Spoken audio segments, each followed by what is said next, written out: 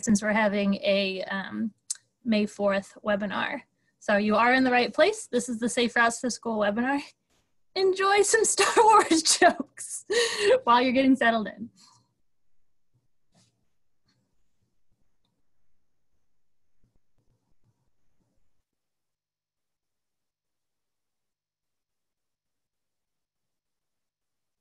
All right, welcome to the Safe Routes to School webinar. It's just around 11 o'clock. We're gonna let a couple more people continue to join us. We had probably about 100 or so sign up. So we're gonna give folks another minute to join. You are in the right place. This is the Safe Routes to School webinar.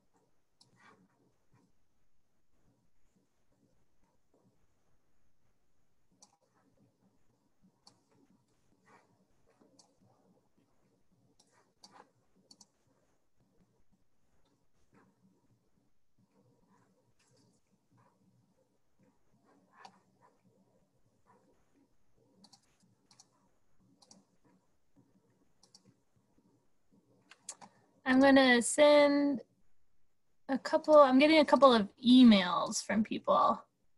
So I'm gonna quickly send them the link, make sure they can get in.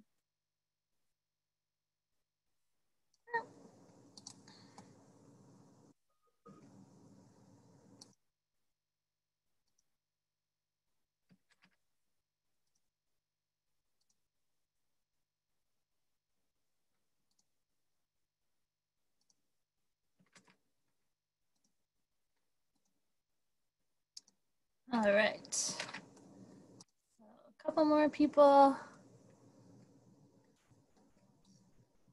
join.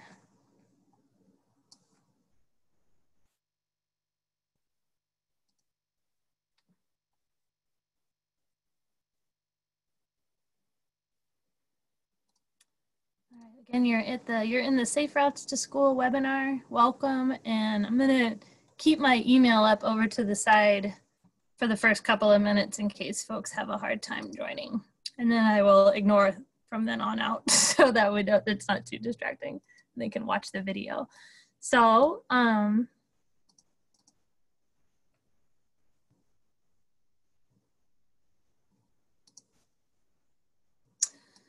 right, I say we go ahead and get started. Katie, are you ready?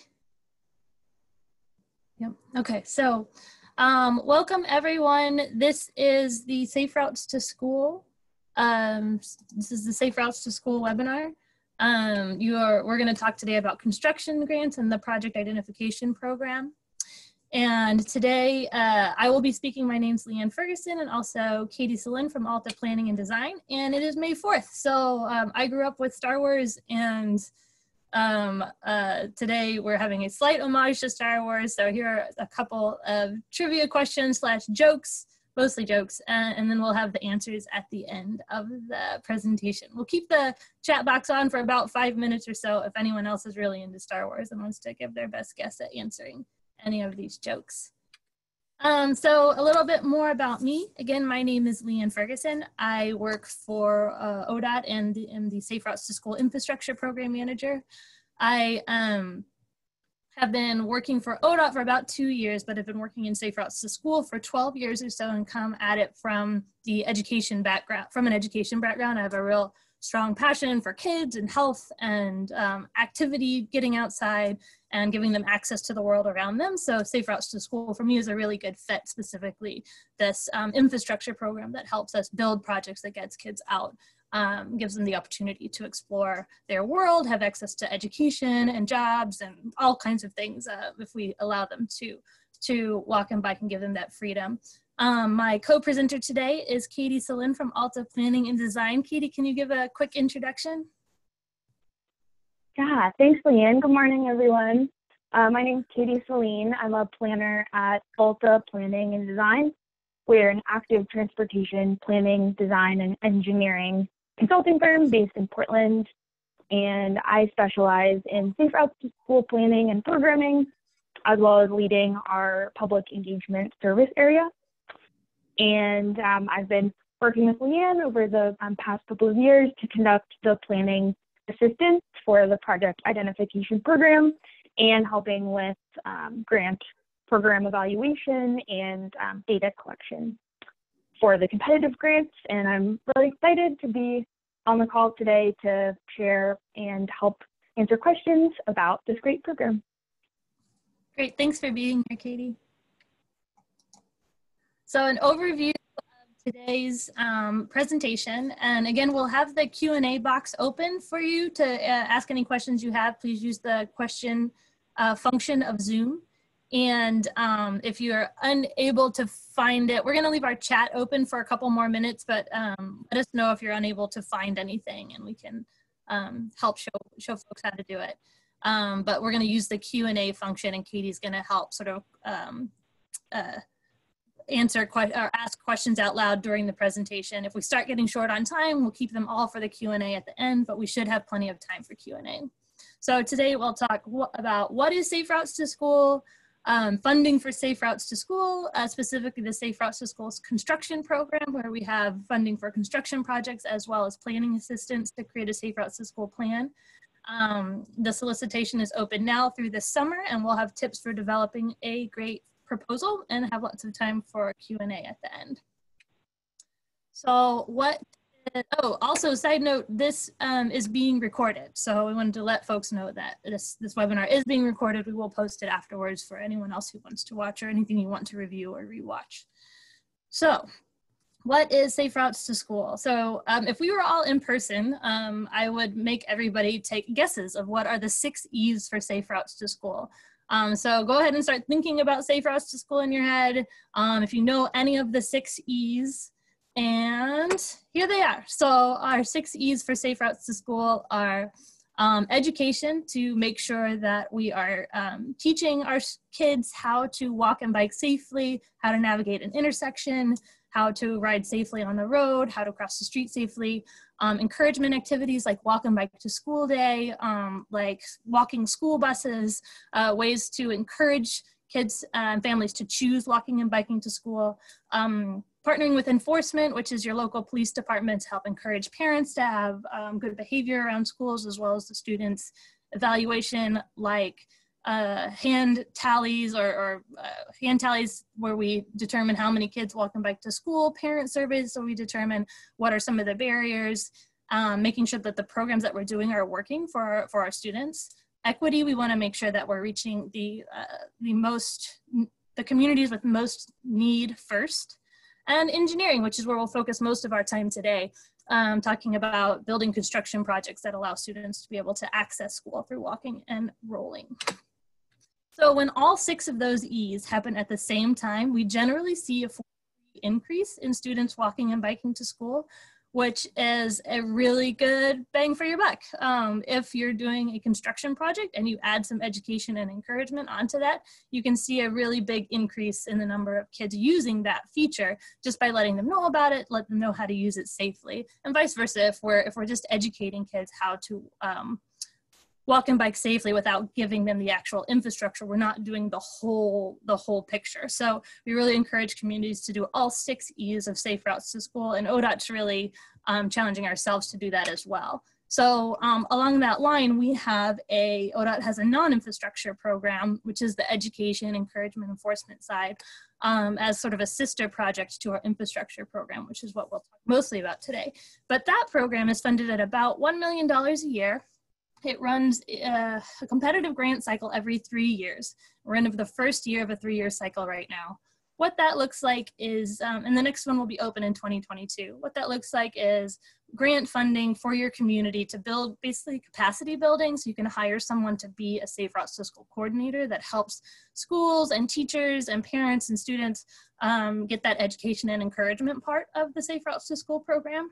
For that program, school districts, local agencies, and community-based organizations may apply. Again, the next round will be in about 2022. Also, year-round, we have Safe Routes to School resources that are located on the Oregon Safe Routes to School site, which I actually have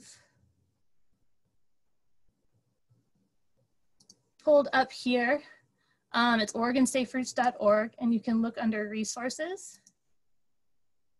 And there are just a lot of resources here to help communities try to get at all of those E's and really help kids walk and bike to school. So Oregon Safe Routes is a great website, and the project manager, for the Safe Routes to School program is Heidi Manlove. So you can give her an email if you're interested in any more about those resources. So we'll focus today on the Safe Routes to School construction program and the construction funding. So in House Bill 2017, there was some of that additional funding that the state raised through a gas tax increase was given to a pot, a Safe Routes to School fund, at $10 million a year, increasing to $15 million in 2023. So the construction program that we're talking about right now is the program that's helping allocate that $10 million a year to communities and to projects to help kids walk and bike to school. It's funded through a rule called ORS 737025 for the nerds out there that love to read rules. And it is guided by a Safe Routes to School Advisory Committee. So some key dates to remember while we're talking is June 15th is a letter of intent is due, and August 31st is when the application is due. And now we'll do a little bit more of an overview about the program.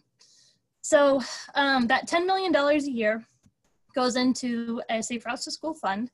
So for this round, we're sort of batching a couple of years together. So for this next round of funds, fiscal year 21 and 22, we'll have about $30 million to use for Safe Routes to School construction. What that looks like is it's divided into 3 different programs. The first program is a competitive program. So that's where 87.5% of that $30 million for this next chunk of funds will be used to build street safety projects near schools. And that's what you're all looking to apply for. We also have a rapid response grant program where we can use up to 2.5% of those funds to address needs between competitive cycles. So we run a competitive cycle every 2 years. The rapid response funds can be accessed anytime during that time. And it's for really high need, high urgent projects. And we'll go into more about what exactly that means. But up to 2.5% of the funds can be spent for that. And then finally, the project identification program, the rapid response program is up to 10%. Up to 2.5% can be spent on project planning or project identification, and that is to help communities identify projects and create a Safe Routes to School plan. So we can send a consultant to your community to help you do that with these funds. And we'll go into all 3 of these programs next. We'll start with project identification because it's one of the ones that I'm really, really excited about right now. And we're seeing a lot of great work happening on the ground around this program for this round. So I'll do a description, timeline, eligibility, and process. So our planning assistance description, what you will get at the end of this program or service, you would get a Safe Routes to School plan. It would tell you, it would have your community prioritize the construction projects that you want to have done, as well as the softer side, the education and encouragement programs that you would like to do. It'll help identify funding sources for those things. It'll help identify goals around those things. And by the end of it, you'll have a publicly adopted plan, a Safe Routes to School plan that you can use for fundraising and program implementation. ODOT's consultant will work on behalf of you to help create this plan. So what your responsibility will be is that the school community and the road authority have to work together to create this plan. It's the only way that it works. So you would need to create a project management team with the road authority, whoever owns the roads near the school, and the school community. So whoever, the principal or someone from the district office that would work together to be on this project management team. The city of Pendleton will be a sort of a case study that we'll do at the end of this presentation, and Katie will give a little bit more information about that. Katie, would you like to give like a little preview of what we'll have at the end of the near the end of our workshop?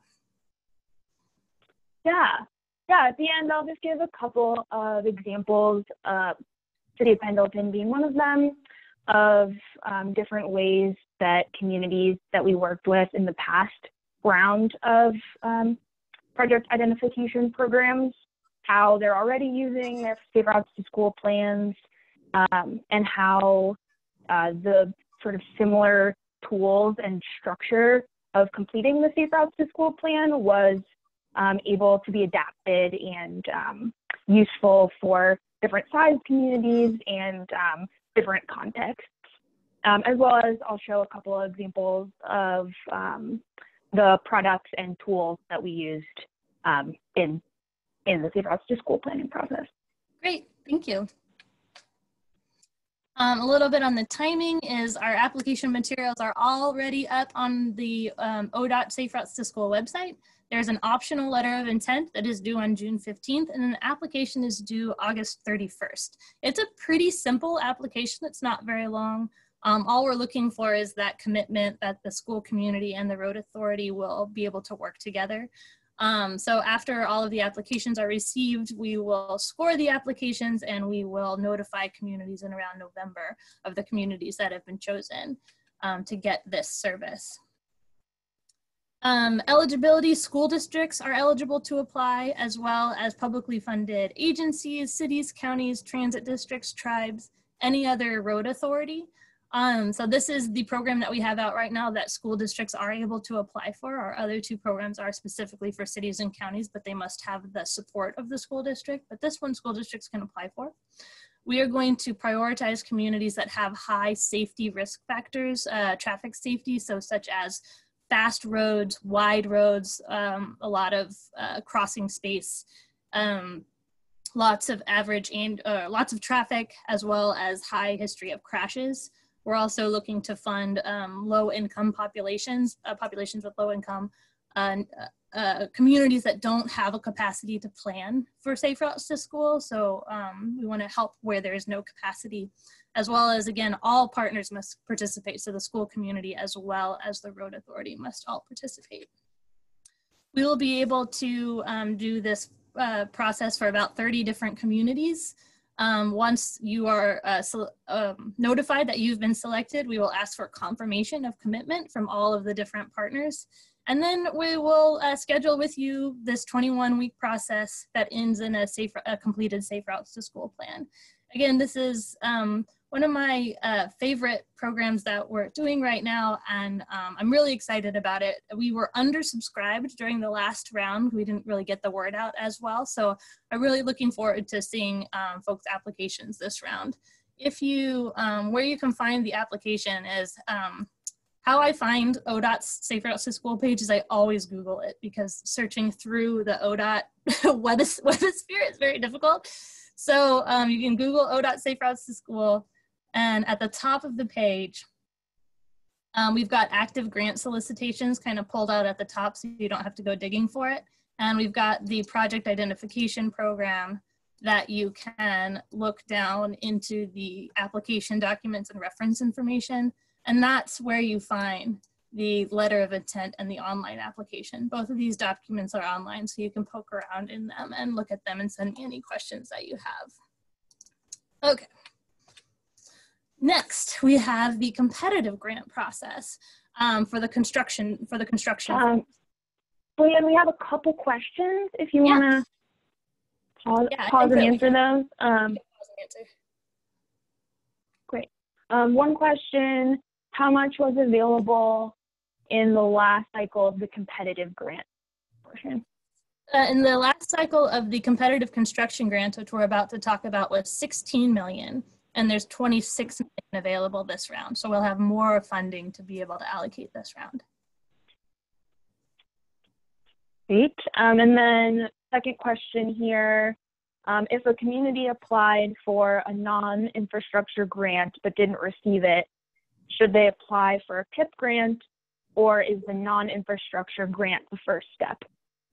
No, I'd say go ahead and apply for the PIP program. I actually think the PIP program would be a great first, it would be also a great first step. It'll really set you up to apply for non-infrastructure funding in the future. And that kind of planning is sort of, if you get a non-infrastructure grant, the first year would be doing that kind of planning. So if you already have your planning done, you don't need to spend your first year doing it. So this will give you, this will help. I would say go ahead and apply for the PIP, absolutely. Great questions. And then third question we've got at the moment is, can applications from past years get some feedback about why they were not funded? Yeah, so I have a webinar that I did after the last round that really went through exactly how those applications were scored.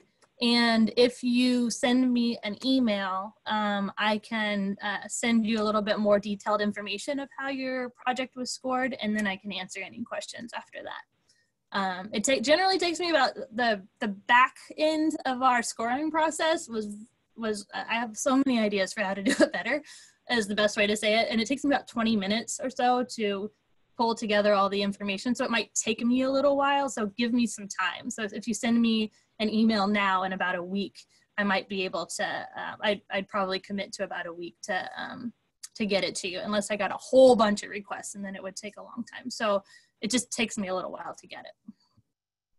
Thanks for your patience. And then one more quick question here, which I believe you're going to address in the next section, but is the criteria going to be the same as the last round of funding? We will address that in this next section. It's going to be very similar with a couple of small differences, and I'll move forward now. Thanks, Katie. And maybe we'll answer all the questions on this round before we go to the rapid response program, and we'll kind of do it that way unless we start running low on time. Okay, so the next section, we'll talk about the competitive construction program, timeline, eligibility, match, project selection, and project delivery. So for this, for the construction program, this round, we have about 26 million. Last time we had about 16, and now we have 26, which is great. The letter of intent is due on June 15th.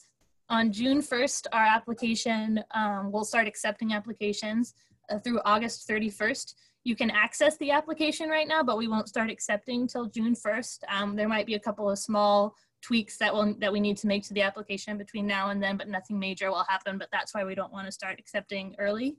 Also in September and October, we will review the applications. Then our Safe Routes to School Advisory Committee will make the final recommendation. And in December, that recommendation will go to the Oregon Transportation Commission, and then in January, agreements will be signed and projects will start to be built. Who can apply for this program? Cities, counties, ODOT, tribes, transit districts, any other road authority. You'll notice that school districts aren't on this eligible list of folks who can apply, but school districts play a big role in helping identify the projects as well as supporting the projects that do get submitted. So you must have the support of your school or school district in order to submit a project. So the project eligibility is kind of a long list, and we'll go through each of these in detail. This is pretty much the same list as the last time around. The only thing that's different is this commitment to outreach, and we'll go into what that means. And there are a couple of slight differences in some of these, but basically it's the same as the last round. So you must have support of the school or school district. The letter of support is required, and we've provided a sample for you to use. It must be within a 1 mile radius of a school. So 1 mile as the crow flies. So drawing that circle around the school. We also have a map that can help show that 1 mile. This is in the resources on the ODOT Safe Routes to School page. So if you zoom in and you click on a school, it'll show you that. Zoom in, it'll show you that mile radius around the school. It must be on a public road right-of-way. So, and the public road right-of-way is something that is already public road right-of-way, or right parallel to the public road right-of-way, touching it. It's right-of-way that is going to be purchased, public road right-of-way that's going to be purchased, and it could be referenced in a plan as the site of a future road, but it has to be in the public road right-of-way. What is not public road right-of-way is things like school property, private property, and an off-street path that's not right next to the road. So this is a limitation of the funds that we have for Safe Routes to School. And this is one of the main things that we saw in our first round, is that some people were submitting projects that weren't on the public road right-of-way.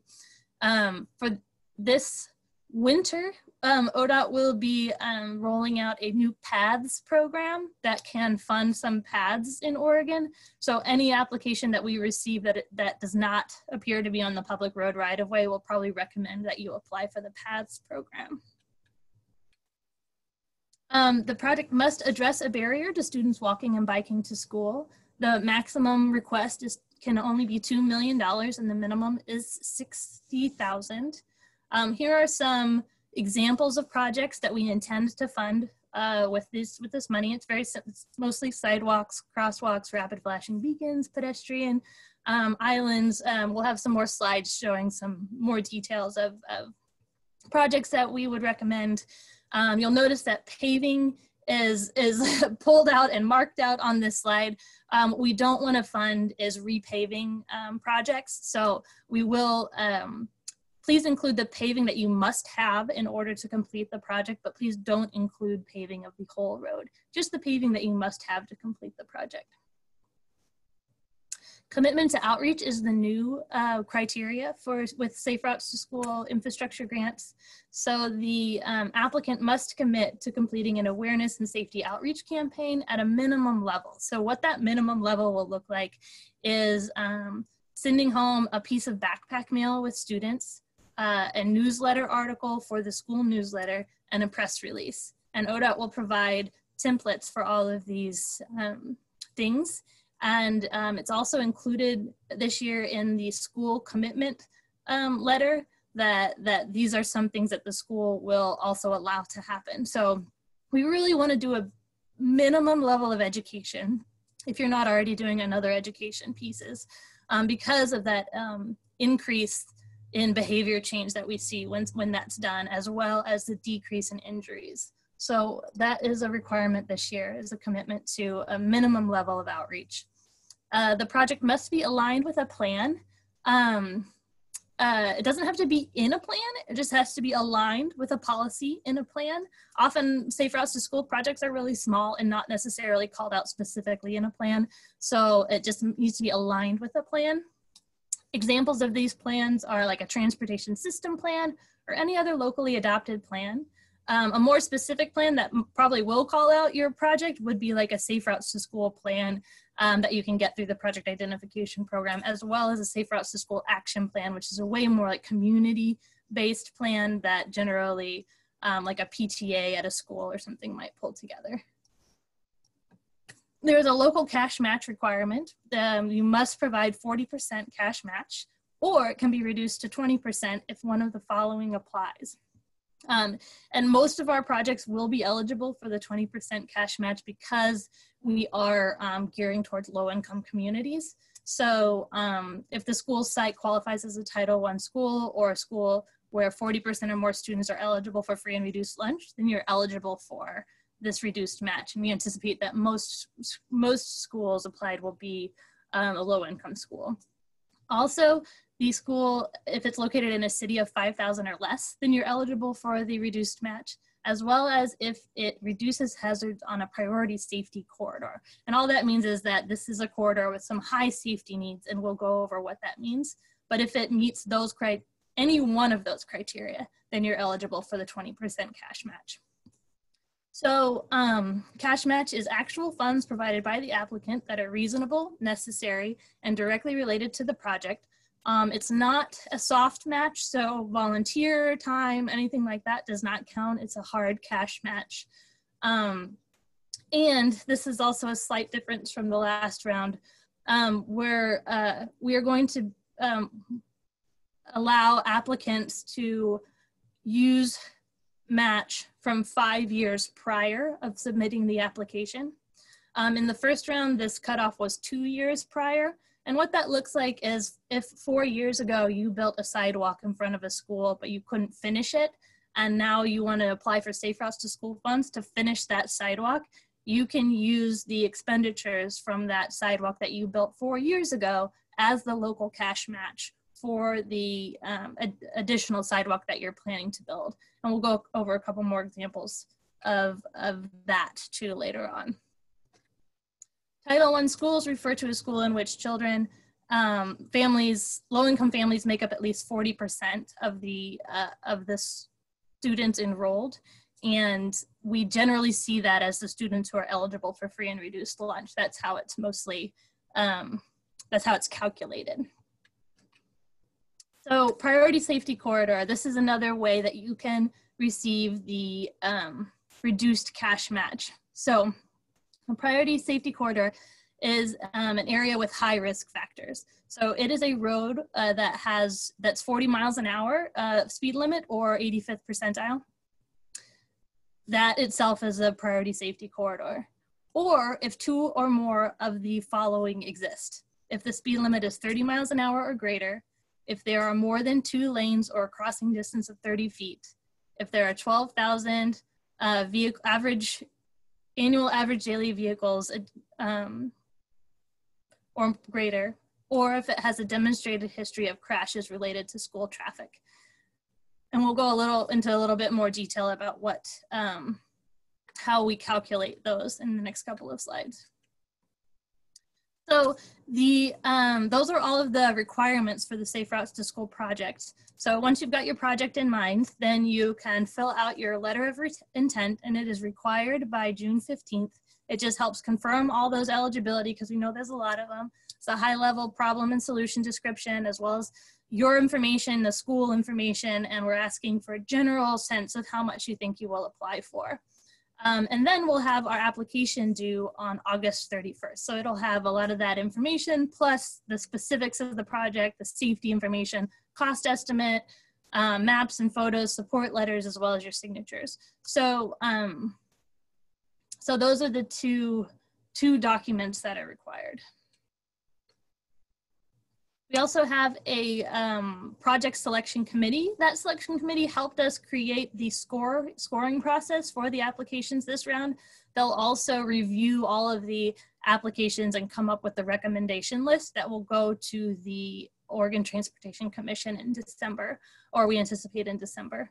They also consult with the Oregon Transportation Safety Committee as well as the Oregon Bike and Ped Advisory Committee. This is a committee of 18 people that are made up of representatives from Safe Routes to School practitioners, the health community, tribal communities, school districts, police force, transit, advocates. It's a really good group of smart people that are helping us determine how to prioritize all the great projects that come in. So this next 3 slides are the sort of the high level scoring criteria that committee came up with and approved, and that went to the OTC a couple weeks ago. So the first step whenever we receive applications is staff will go through and look to see kind of if there are any questions or any red flags. And the things that we're looking for is to see if the project description, it would be kind of a red flag if the description didn't match the problem, like the description of the problem doesn't match the problem. We're also looking to see if the project scope and the project description appear to be out of alignment. We're also looking to make sure that you checked off all of those eligibility criteria boxes. We are looking to, we'll do a ground conditions review. Most of that will be an online Google review to make sure that the application and the ground conditions kind of match up.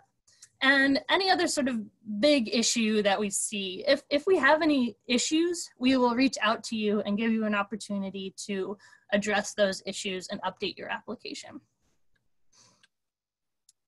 Next, step 2 is going to be the scoring of the applications.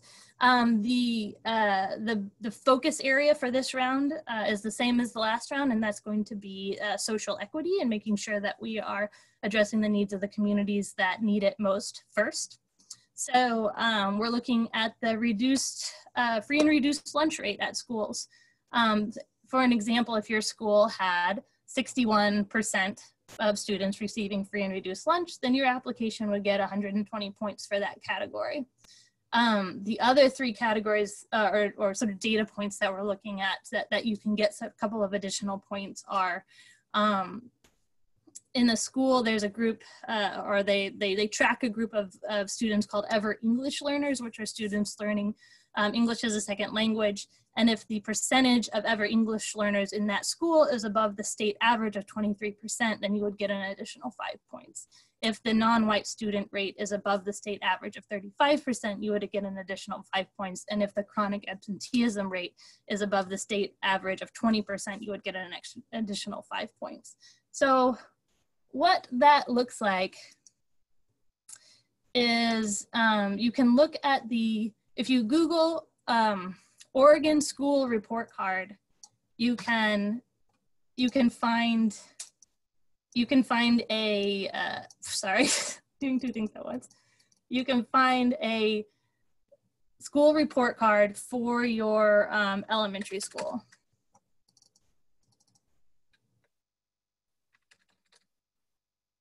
So if you look in your elementary school and then you can find their school report card,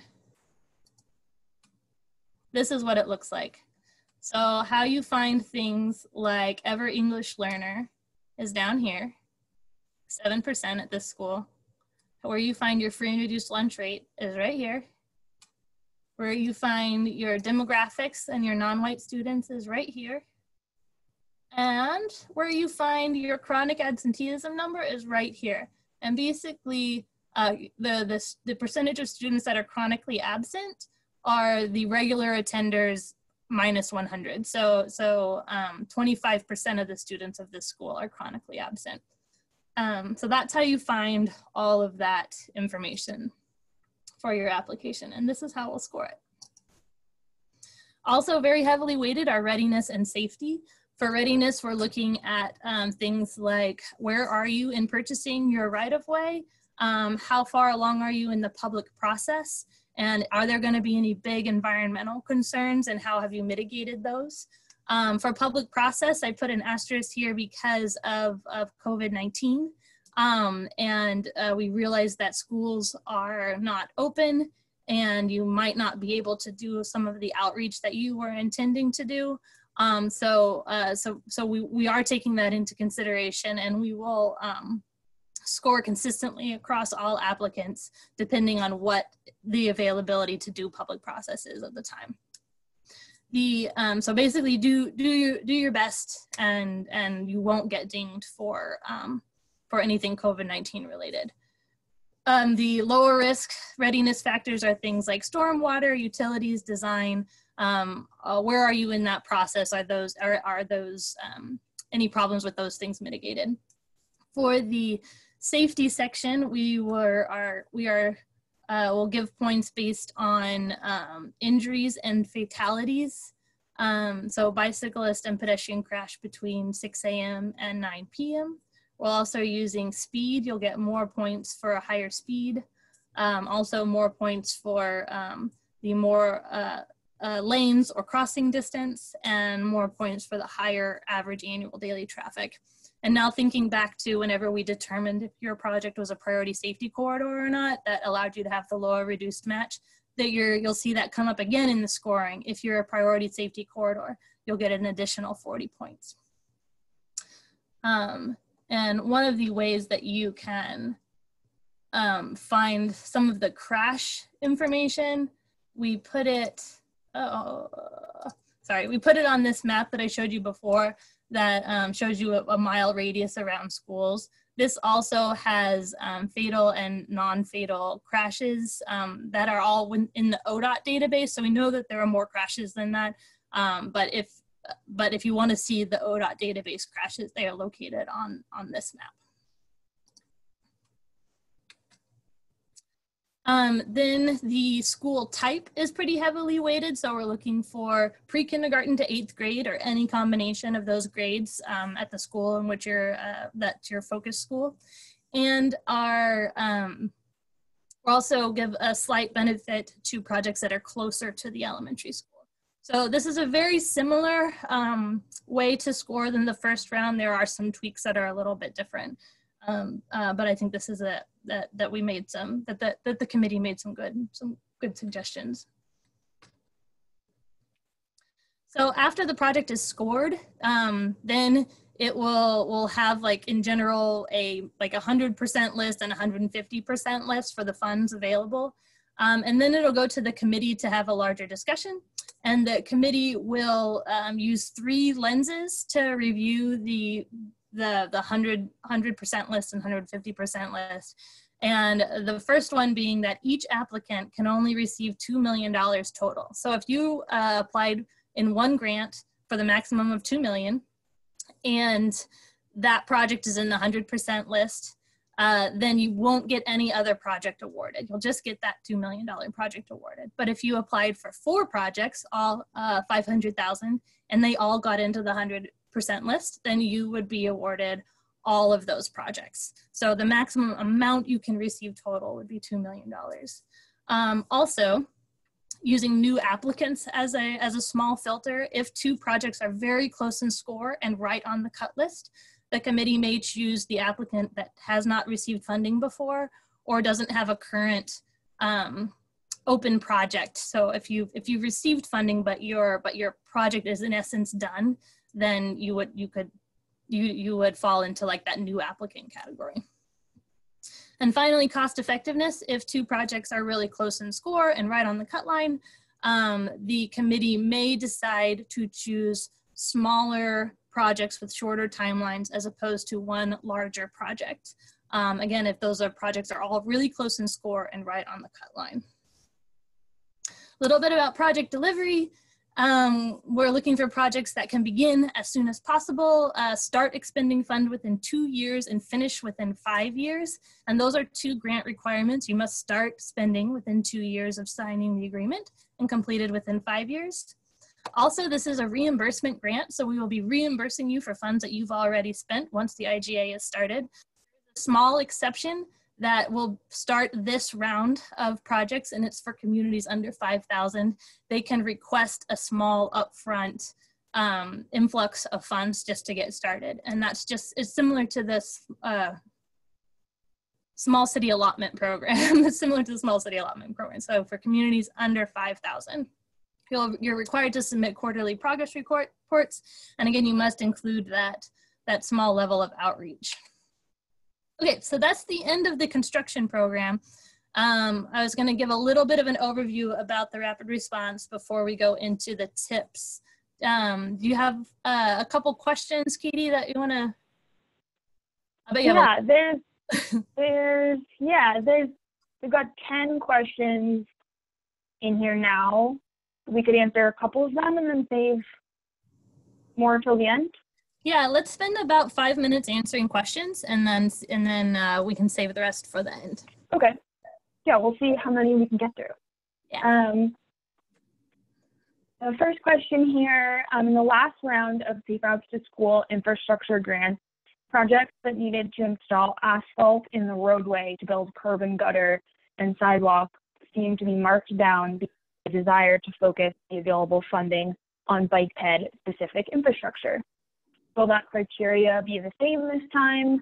We have some great projects where we could install sidewalks, but would need to install asphalt in order to do so.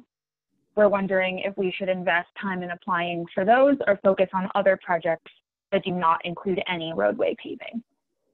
You can definitely include roadway paving, but again, just for the part of the road that you need, that you're doing the curb and gutter. So if there's any way if you want to pave the entire road, which would make sense, if you can use another funding source to do that additional paving and just do the small amount of paving that you need to do curb and gutter, with the Safe Routes to School program. So we're definitely happy to fund curb and gutter, especially if you need to have it for the sidewalk. It's the sort of the repaving of the whole road is where we're sort of pushing back against that. But definitely apply for that. There's no scoring criteria that will reduce your score. It more has to do with we have a very small amount of funding and a large need. So we're really trying to cut those things that could be considered a roadway project and really just focusing on the bike ped. But curb and gutter can definitely be part of that bike ped if you need it in order to build a sidewalk. Great. Next question here, is pavement widening for pedestrian use only instead of a raised sidewalk eligible? Pavement markings or other delineators could be used to separate the pedestrian from auto users. Yeah, that's eligible. We'll go into some suggestions, but those are eligible.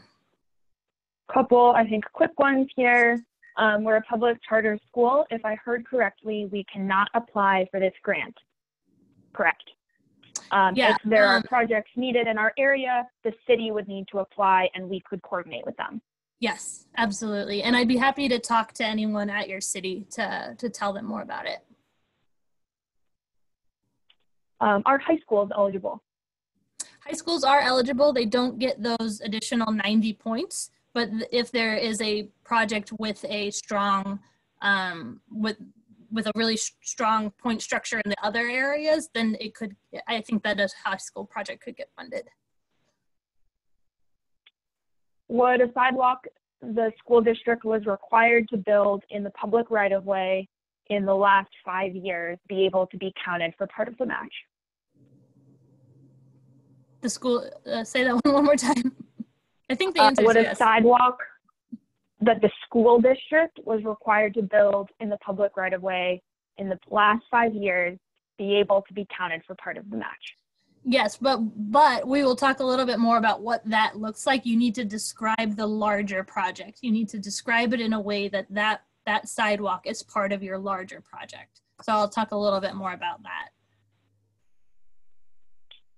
And then what if you're applying for an infrastructure project that includes 2 schools, one of which is Title I and one of which is not? What is the cash match requirement? Let's pause there and keep going. These are going to take a little bit more time for me to understand some of the details. So I'm going to keep going and then we'll take all of the rest of the questions during the Q&A. Perfect. All right. So back to the rapid response grants and program details. We'll go over a little bit about eligibility and project selection. So remember, the rapid response grants are the ones that are open all the time. You can apply at any time. Your project must meet all the requirements of the Safe Routes to School competitive grant, but also either be a timely opportunity or an urgent safety need. And the request maximum is $500,000. So we're looking for quick, small projects that can help address a really urgent or time-sensitive issue. So the timely opportunity is something that we haven't found an example of something that we've funded yet. The example that I can think of is something like a tornado goes through town and tears up your road, and you're going to be redoing the road anyway, but the community's wanted a pedestrian island there for a long time, and you think you can just get it in if you have some extra funds to get that pedestrian island in. So that is a timely opportunity that you could not have planned for. So that's sort of the key here, an opportunity that you could not have planned for. And that is urgent and time sensitive, but it would have been impossible to plan for it. And the urgent safety need is if you have a bicycle or pedestrian crash where there is an injury or a fatality, that is the urgent safety need, and you have a fix that you can do that would have affected that. An example of this, we just funded some crosswalk improvements in Tillamook at a crosswalk where several students had been hit over the last 6 months. So that's the rapid response program. The selection process as we accept applications and letters of intent on a rolling basis. We have a subcommittee that helps make those decisions of what projects to recommend, and they ultimately go to the Oregon Transportation Commission. to get approval before we can move forward signing the agreement. All right, some tips for your proposals. We'll do the competitive construction grants as well as the project identification program. So some additional resources are folks like your traffic safety coordinator in your region. These are all ODOT staff that work in your region that focus on safety. They might be great people to bounce ideas off of around the non-infrastructure side, as well as active transportation liaisons who are also located in each region. They're great for bouncing ideas, project ideas off of. They're great resources to know about.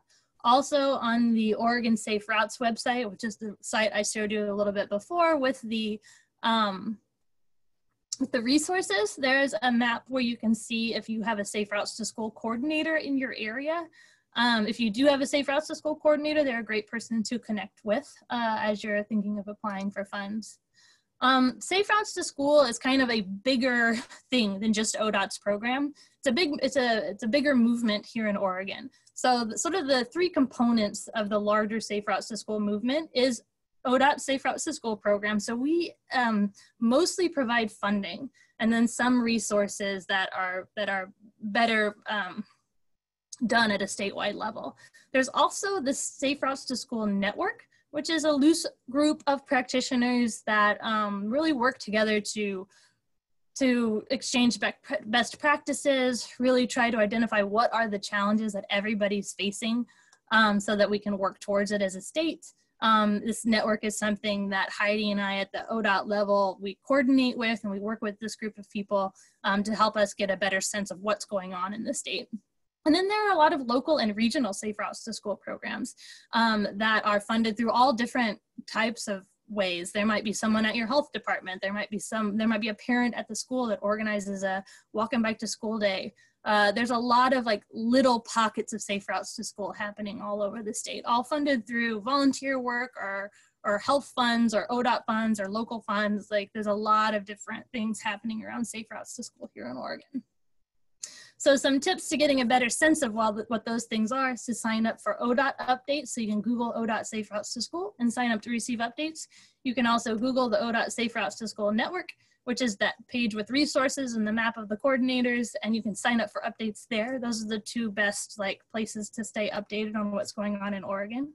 Other key websites are the Oregon School Report Card website, which if you Google that, it will take you to the site where we looked up an elementary school and downloaded the school report card. Also, the ODOT Safe Routes to School, some mapping tools and resources are the map that I showed you before that shows the mile radius around the schools and has some school information. We also have a map that shows our current projects and we're tracking our current, where our funds currently are. Both of those maps are located on, you can get links to them on the ODOT Safe Routes to School site. And then the Oregon Safe Routes to School page, that's the page where it's OregonSafeRoutes.org. I should have had these a little bit better organized. So OregonSafeRoutes.org is where you can find all of these resources, the map of your coordinators, and sign up to receive updates. So a little bit more about meeting the cash match requirement. Cash match can be local funds, state funds, or federal funds. The easiest way to meet the cash match requirement is to define a larger project where the Safe Routes to School funds portion is just a smaller piece. One way to borrow money to meet the cash match is through the Oregon Transportation Infrastructure Bank. That's a resource that has a really low interest rate and it can be a way to borrow funds to receive the match, as well as there are a couple of federal programs that aren't necessarily transportation but can be used for transportation projects and can be used as cash match. The Community Development Block Grants from Housing and Urban Development, as well as the Community Facility Grants from the USD Rural Development Department. Those both have real specific eligibility for those communities, but your community might be eligible for those type of funds and you could spend them on construction projects and use that as cash match. So project example number 1 for cash match. So imagine that your existing project that you've worked on in the last 5 years and spent money on has been resurfacing streets and fixing some curb ramps. So you can use the fixing the curb ramps as part of your cash match and then add your sidewalks and crossings as part of your Safe Routes to School fund. So your project in total would be like, the description would be like access to this school by walking and biking on sidewalks. So you can kind of talk about it as one large project and then use the prior work as specific things that you did before, and these are the things that you're filling in now. Project number 2 is you purchased right-of-way, you've already done preliminary engineering to design things, and now you're adding your sidewalk and you're striping your bike lanes. So the match could have been that purchased right-of-way as well as preliminary engineering, and then you can apply for Safe Routes to School funds to actually build it out.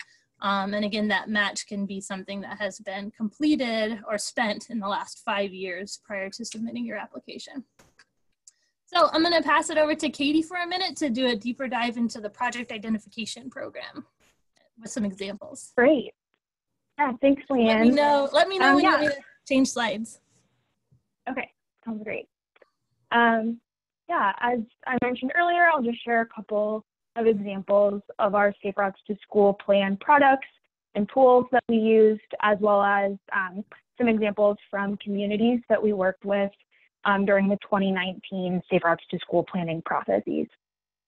So one of the really special things about this planning assistance is how versatile and applicable it is in different types of communities.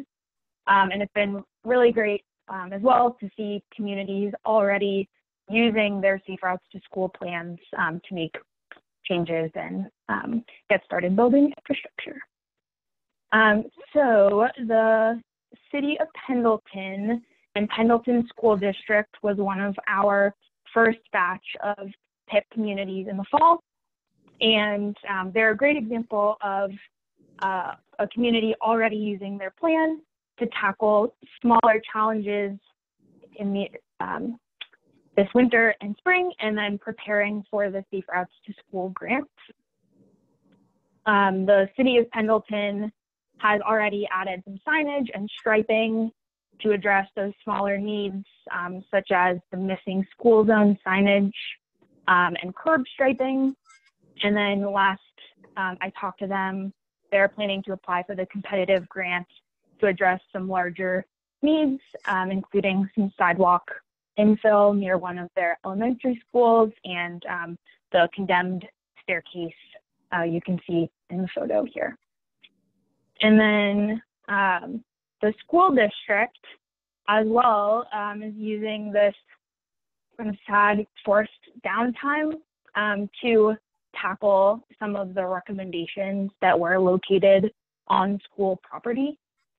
So you can see in the photo here, the superintendent of the school district shared these photos from their middle school. They added some signage for student drop-off and pickup, and then the curb ramp here under construction, and then the finished product that right there is where they have their students with special needs load their buses, and there wasn't a curb ramp there, and they were able to just tackle that right away.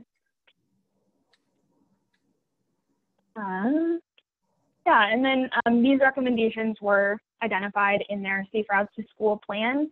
You can see here I wanted to show an example of the improvement maps that we make for each school that participates in the PIP process. So this was the plan, or pardon, the map for the middle school, and we break it out by improvement recommendations for school grounds, and then for the different locations that we observed during the walk audit. Next slide, yep. And then another example here from our PIP group in the fall, we worked with the city of Eagle Point an Equal Point school district, and they're a great example of an approach for citywide PIPs with multiple schools. You can see here some of their great bike ped infrastructure, covered bridge, and then a scooter-specific rack at one school. Pretty neat. Next slide. Yeah, so we created a suggested route map, such as the one you see here, for all the schools and communities that we worked with. But for Equal Point, it became really evident that going a step further and establishing a Safe Routes to School priority network was going to allow them to prioritize improvements along the most important gaps and take advantage of existing bike ped connections and to incorporate wayfinding. Slide. And then two quick additional examples just to show the breadth of circumstances that the Safe Routes to School planning process was used. Days Creek Charter School in Douglas County, unincorporated community with super limited bike ped infrastructure located along a county highway. We focused on options for potential for temporary ped improvements, and then ultimately made some long-term, pretty major recommendations for sidewalks and realigning an intersection there. And then a lot of brief discussions and work coming up with non-infrastructure recommendations that might work in a circumstance where not a lot of students are going to be able to be walking and biking to school, such as on-campus bike ped education, school safety campaign with board signs and bumper stickers to bring awareness to the school zone for people passing through, and discussions of safe routes to bus stops. Next slide. And then pretty much the opposite context in the city of Dayton, North Sandiam School District. We worked with a couple of schools there, one of which, the middle school, has extremely busy, congested crossing with hundreds of students walking and biking every day. And we brought our Safe Routes to School engineer in to help problem solve in this complicated intersection that's historically plagued the school and local jurisdiction for many years, and set them up with a recommendation package to apply for the Safe Routes to School competitive grant. And then last, just two quick slides showing our public engagement tools that we used. We used this interactive public web map to gather information at the start of the project, where the challenges are, what some of the routes that families are already taking to get to and from school. And then next slide. And then we also used this interactive PDF to share our final Safe Routes to School plan, or draft final, and get feedback from folks who had participated on whether our recommendations made sense, or any other feedback there. Great. Thank you, Katie. Yeah, thanks. So you'll notice that the project identification program didn't just focus on things that were eligible for this narrow ODOT Safe Routes to School project funding. They focused on things on school property, off system paths. So the ODOT Safe Routes to School infrastructure program is just sort of one funding pot that that the plan really helps choose projects for, but there's also a lot of other work that happens in there that is not necessarily eligible for ODOT, but it might be eligible for other funding sources. So a couple of project ideas before we wrap up.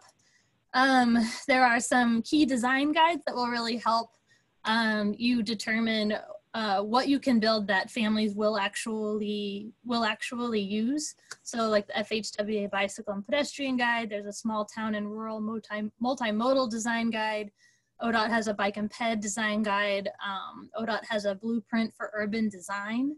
There's also a countermeasure tool at www.pedbikesafe.org that really can help choose like what countermeasure you can choose for any particular problem.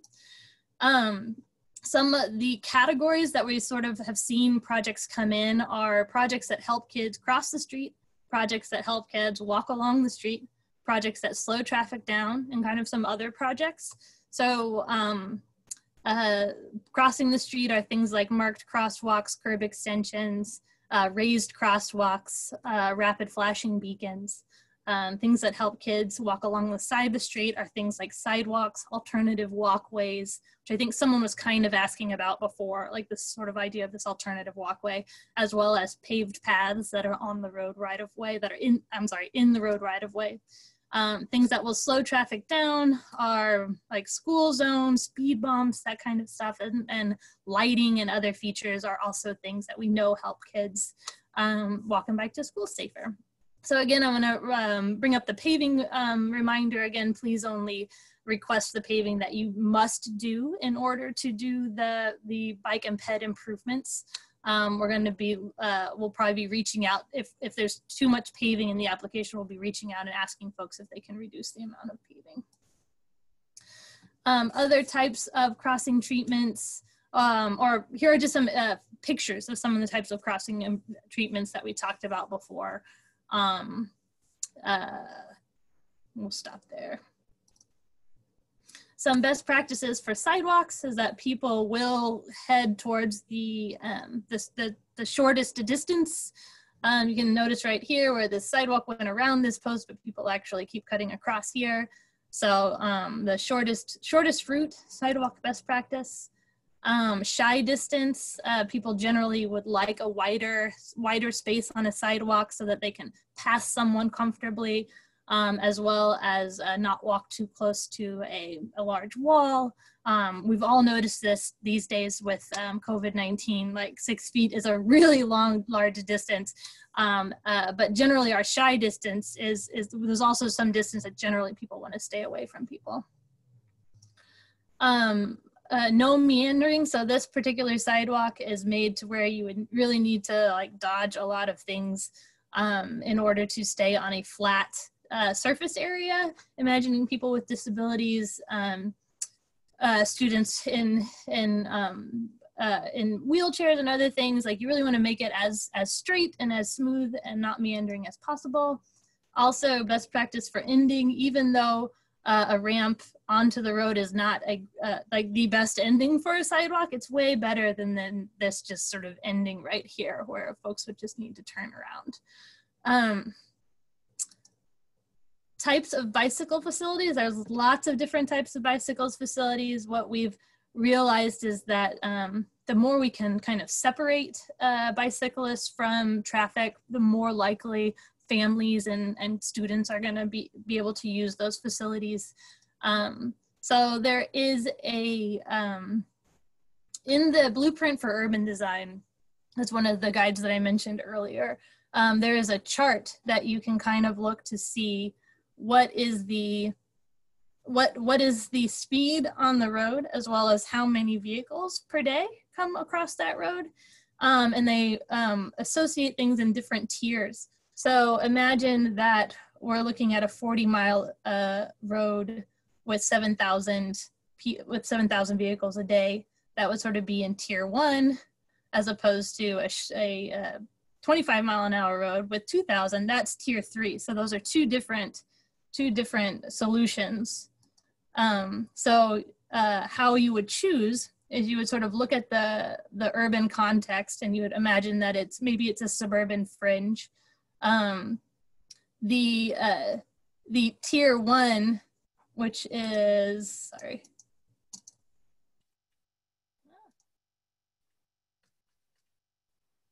The tier 1, which is the higher speed, higher traffic roadway, would would mean that you would need some sort of thing to separate, like flexible delineator posts or a barrier or a guardrail, like some kind of separation. But on the tier 3, where it was a very slow speed with not very many vehicles, then you could maybe even have like a shared lane, like the green streets that you see in some of the bigger cities in Oregon, some sort of shared lane, shared road type of situation. Here are some examples for how to separate from traffic, how to separate bicyclists from traffic. And here are some examples of ways that folks have used flexible delineator posts as a way to separate from traffic. And that is the final slide of all of the information that I wanted to give you. Here are the answers to the Star Wars jokes from the beginning of the presentation. My favorite one is probably, how do Tusken Raiders cheat at their taxes? And the answer is they always file single to hide their numbers, which I thought that was really, that's for the really Star Wars nerds out there. Q&A. So let's get to some of your questions. We have about 20 minutes left. We might be able to go a little bit over, but I'll bet we can get them all done. Here we go. Here we go. Yeah, so the first one, what if you are applying for an infrastructure project that includes 2 schools, one of which is Title I and one of which is not? What is the cash match? So unless those 2 schools were very close together, that might be 2 different applications, if that makes sense. But to answer, assuming that it is all part of one big project, that it makes total sense to have it all as one big project, and you're able to describe that, then it would get scored based on the highest need section of the application. So it would be scored based on the Title I school. It would be scored based on whatever road was the highest safety road, if that makes sense. So it's scored based on the highest need. So we don't average out the score based on higher need areas and lower need areas. We just take the highest need area and score based on that. And so that's actually a good segue to one of the other questions that's in here, which is we are looking to apply for several small projects within a city that would be located within multiple schools. Should these be lumped into one request or separated into each specific school's project? If there is an efficiency in delivering them all together, and you can you can describe that in a way that talks about them all as one project, then I think that you could make the case that it's all one project.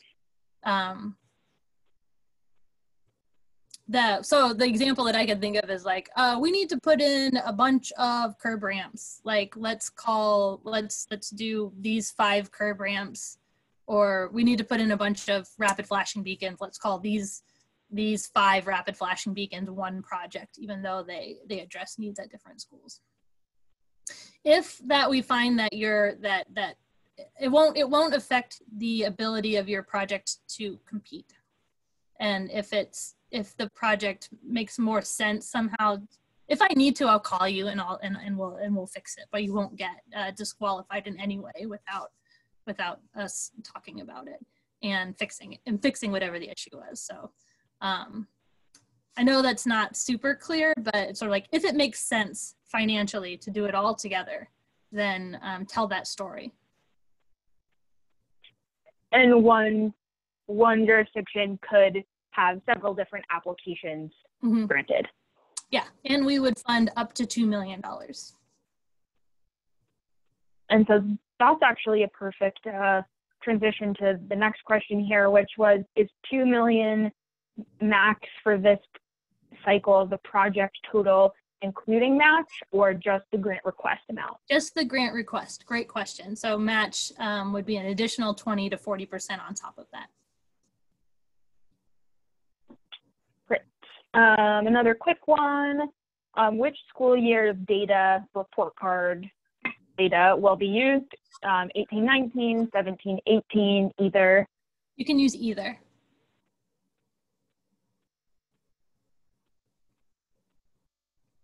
Great. A longer question here. How do you score a project application that would benefit a high school and an elementary school if the components of the project hit the different criteria?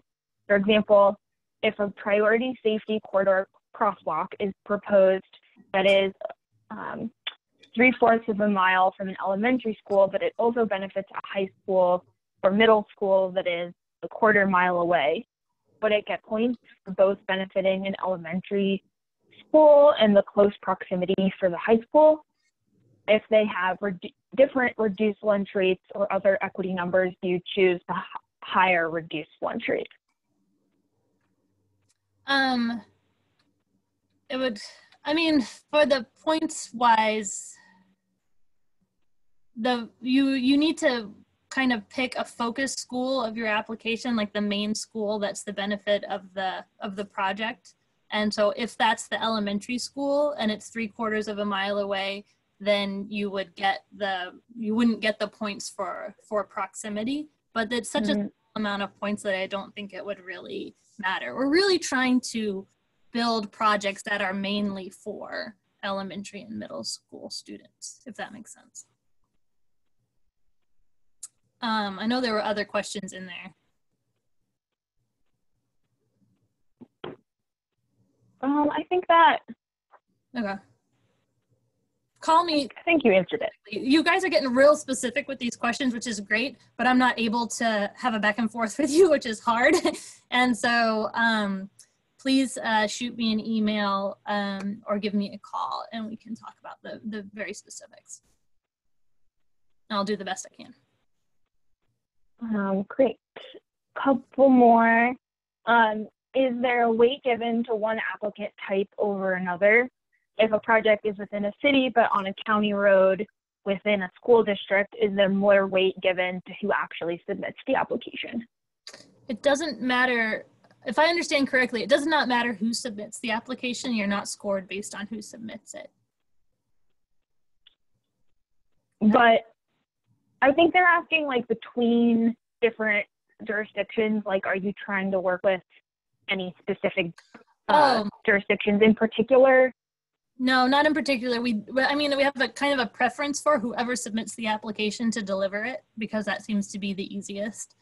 And switching any of that later on just takes a lot of like administrative work that it's complicated.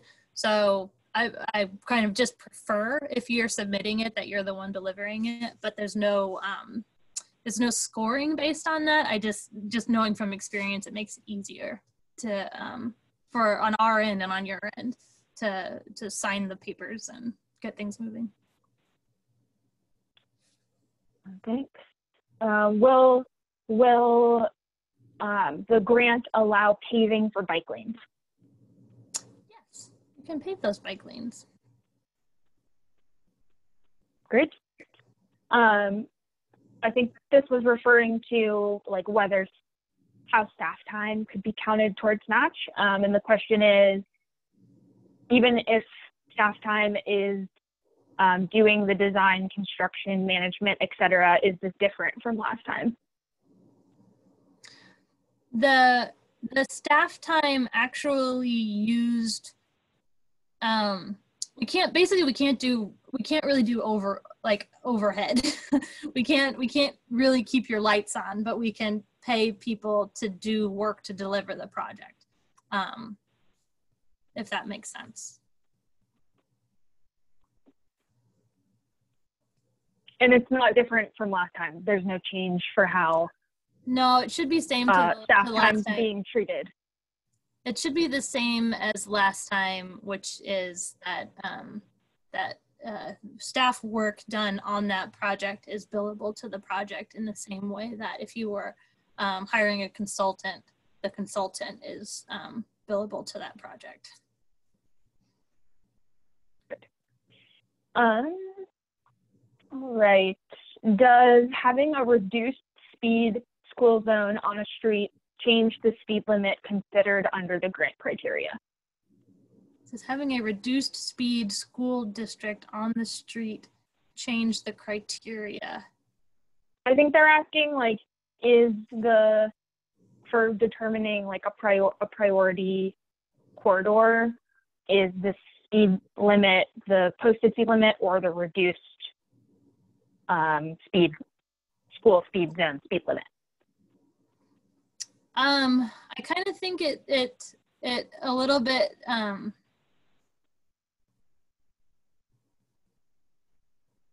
it a little bit depends, like if people are actually following that speed limit, when like is it 20 all the time, or is it 20, like, I think that since every situation is a little bit different, I would lean towards like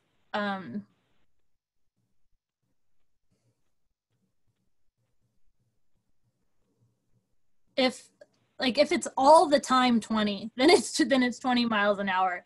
If it's like wind flashing and nobody actually slows down, like, then you don't then use the speed limit that people are going. I think it's a little bit, there's a little bit of nuance there because each speed zone is a little bit different in how it's set up, and schools are different in how they use their time and space. So if the speed zone doesn't match how the school is using the time and space, then I would use what the speed limit is that people are driving when kids are crossing. Great. Okay, next question. We have a $6 million sidewalk project next to a school that uses federal funds in the MPO tip, and the local match is about $200,000 above the minimum match.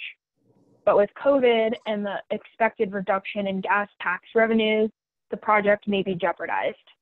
Can this jurisdiction apply for $200,000 grant to help cover the expected loss of local funds? That's a complicated one. I think that you need to, I mean, like, I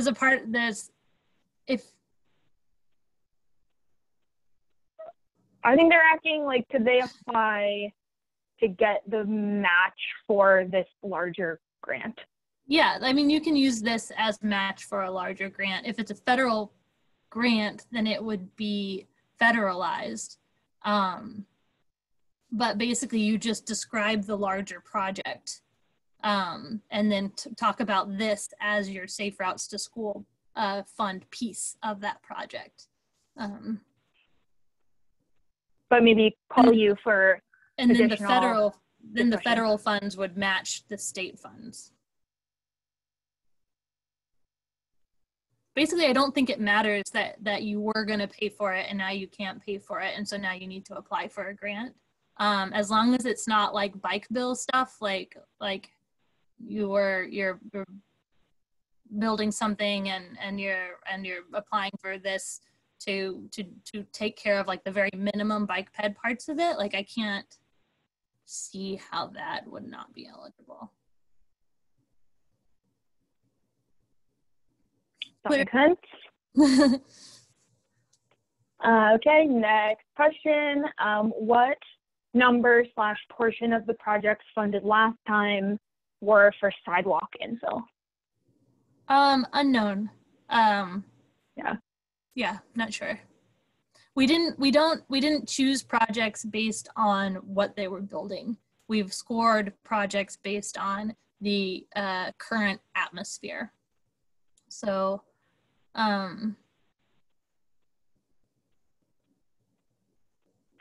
can think of 3, but I bet there are more. I'll bet there are more than that. Okay, next question. Points are awarded for projects that have a conceptual design. How is this defined? What needs to be completed to be in conceptual design?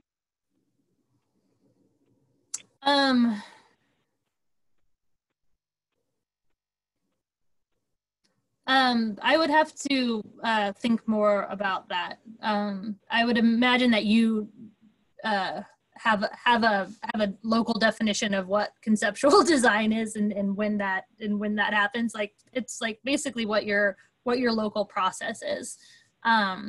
If you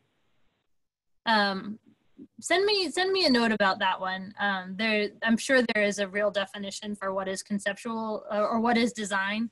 For the concept, like preliminary, anything that's preliminary, go ahead and turn that in. That'll give partial points. Basically, like, are you done with your design? I don't anticipate anybody being done, honestly.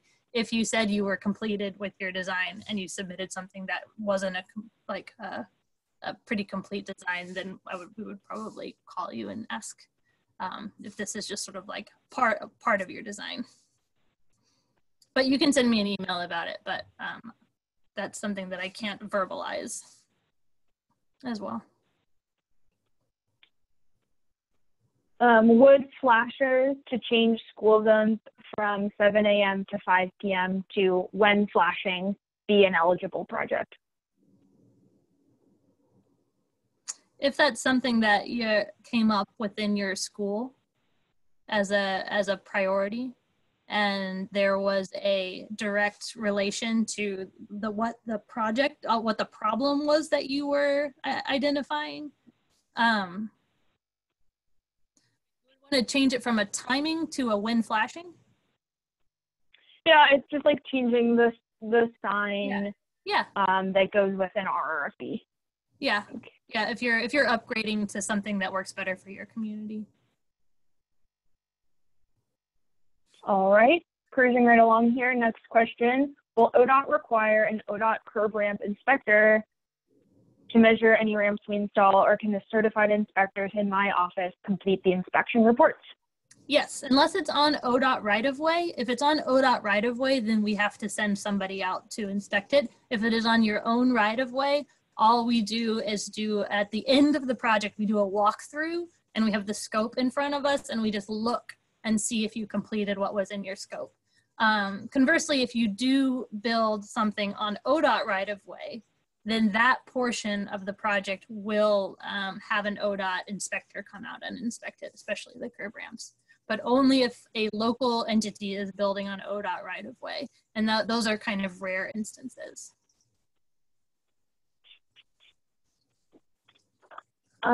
Do we need to submit one application per project, or could you put multiple projects in one application? You can put multiple projects in one application, but it's got to be, like we were saying before, it has to like make sense in some sense of the project, that like this is all one cohesive project.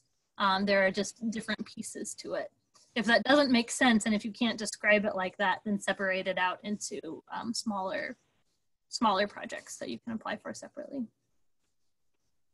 And would you say that they need to have like something more in common than like the safe routes to school projects in our city are this, so they're cohesive? Like, it should be like a similar type of infrastructure, or like.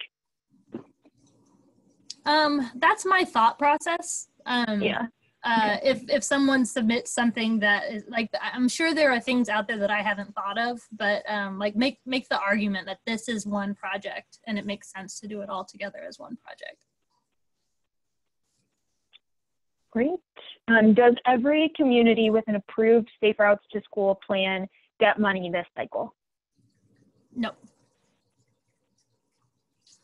The project identification program was kind of set up to help small communities identify projects that don't have the capacity to do so. So having a plan is going to be nice, but it does not give you any additional points. It doesn't give you any additional advantage. It's helping provide some capacity assistance for small communities that don't have the capacity to identify any Safe Routes to School projects.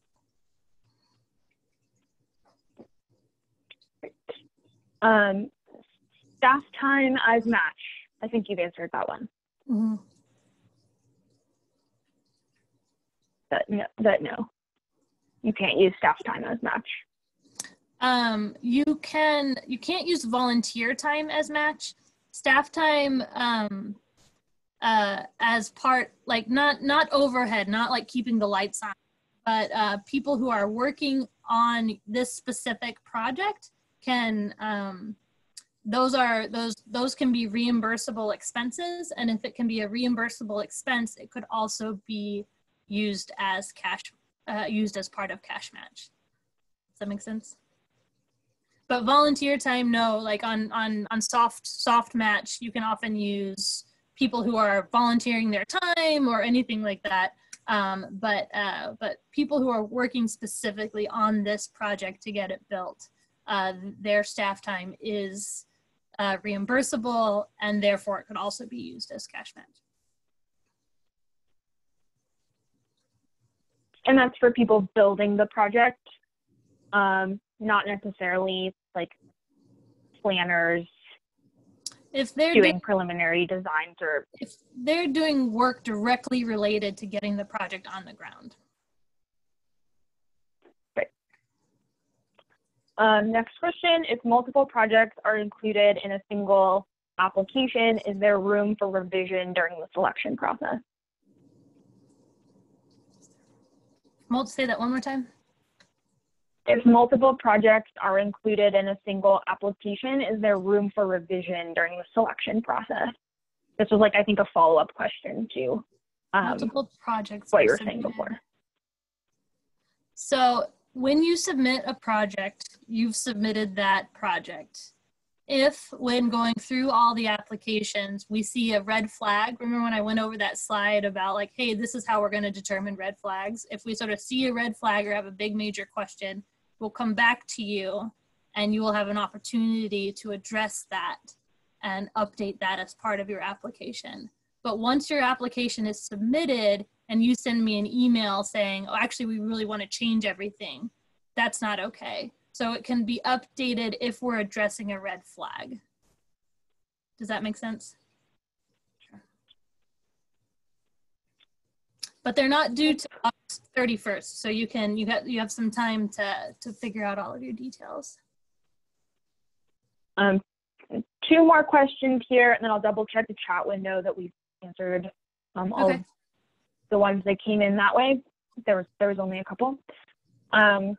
If a community is building a component of a larger project this year with some federal funds, and we want to use that project as match to our Safe Routes to School grant, does that federalize the whole Safe Routes to School project? Yeah, if you're done with the federal project and it's closed out, then you can use that work completed without federalizing the project. But if it's still sort of open, then it federalizes the project. And so you should consider that when you're writing your budget. Great. And then this is a question about right-of-way. Does a public trail easement on private property count? Would that be eligible? It has to be public road right-of-way. So really, it can't be, I mean, if it's an easement that a road is built on, then that could work, or that a road is planned to be built on. But really it needs to be in the public road right-of-way. So the easement's not the issue, it's the road part. Thanks. And then, we're right at about 12:30, Katie. Do you think we have time for one more? And then maybe if there's a way for you to send me all the additional questions, or folks. I think we answered them all looking through the couple in the chat. I think you answered them. If you have any additional questions, please feel free to give me a call or shoot me an email. Also, if you have any feedback from the first round, I'd be really happy to hear it and keep learning through this process. Really, this funding and this program is for you to help address your needs. We have to follow some of these guidelines based on like where the fund's coming from and how to implement something from a bureaucracy, but I'd really like to hear what challenges that you're having and if there's ways that we can meet those challenges. So please feel free to send me any feedback from the first round. And here is our contact information from me and Katie. So feel free to contact us with any questions, me about the application process. If you have anything specific about the project identification program, you can reach out to Katie. You can also reach out to me and I can connect you. Thank you very much for all of your time. I hope that you're all doing well during this really intense and crazy time. I am in a basement office trying to figure out how to work from home, but our thoughts are with all of you. Thank you for being a part of this and still pushing forward with safe routes to school, even though everything is up in the air. We appreciate your time and wish you all health and sanity for however long this lasts. So we hope you're all doing well. Thank you very much. Thank you. Thanks.